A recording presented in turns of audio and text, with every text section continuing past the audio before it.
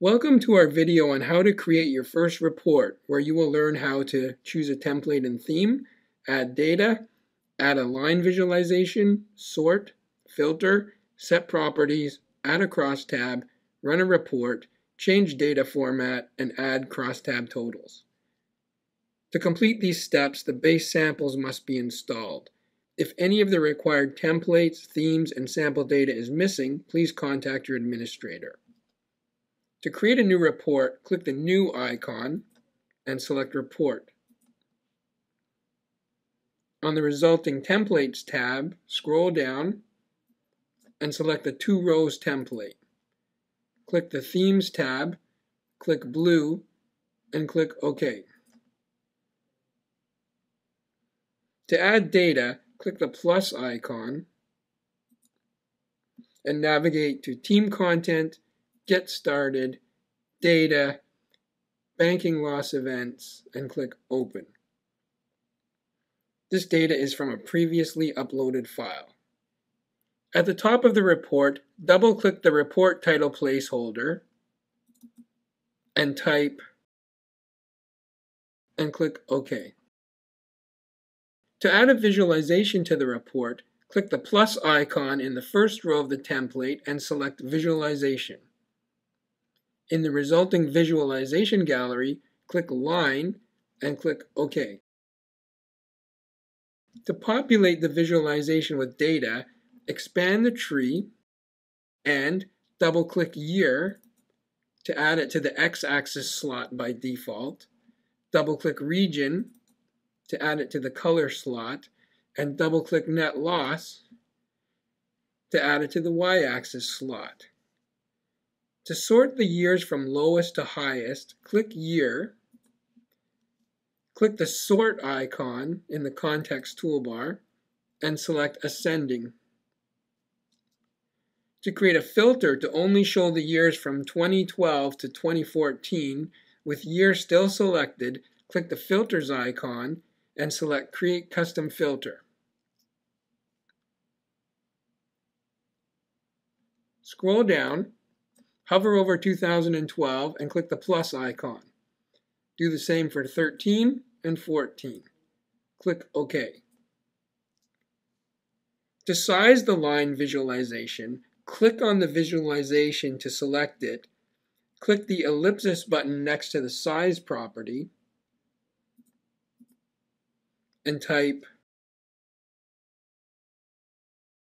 and click OK.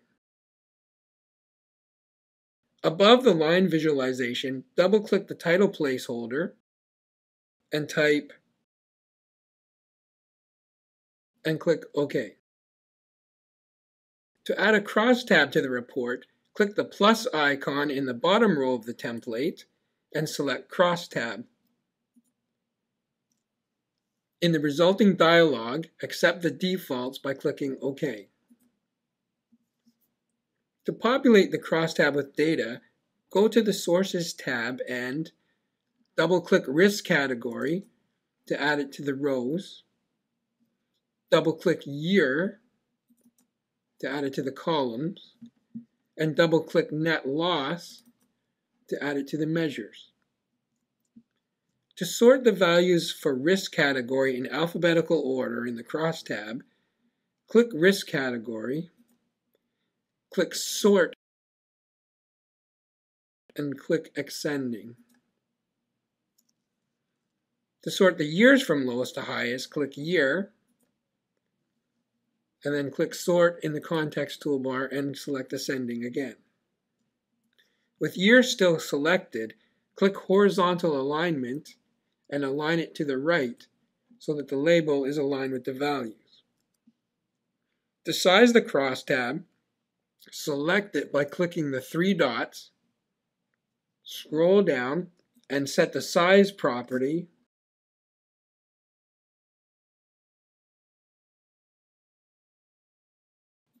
to 90%.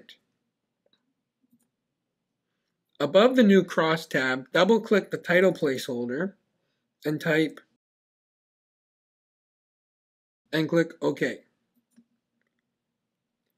To preview the report, click Run Options and select Run HTML.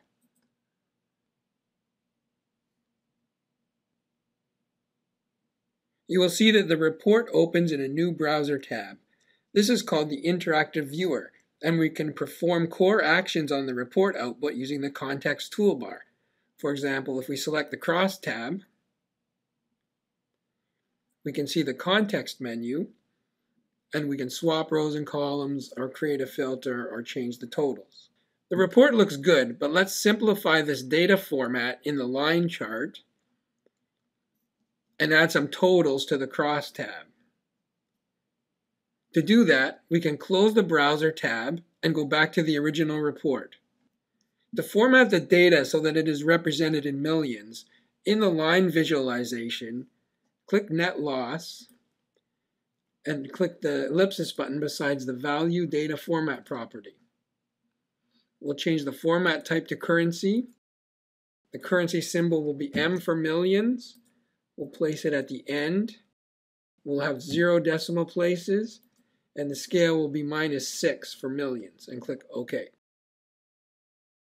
To add row and column totals to the crosstab, select any measure, click Summarize in the context toolbar, and select Total. To preview the report without actually running it, click the pencil icon at the top of the application bar.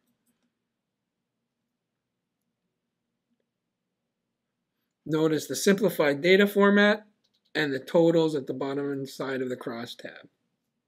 Click the pencil icon again. Back in edit mode, to impress your colleagues, you can try adding items in the toolbox to further enhance your report. And if you ever need to modify the underlying queries behind this report, you could click Report, Queries, and double-click either of the two queries. This one was for the line, and this one was for the crosstab, to see the individual query items beneath. Congratulations! You've learned how to create your first report. You can save the report into My Content and open it up again at a later time.